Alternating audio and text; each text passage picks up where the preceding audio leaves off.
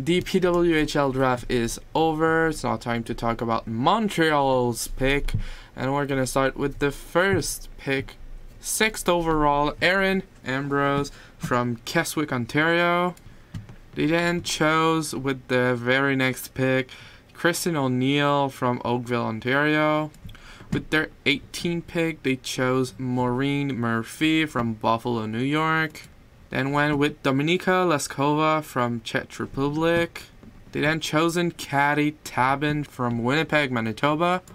They then chose Kennedy Marchman from Courtice, Ontario.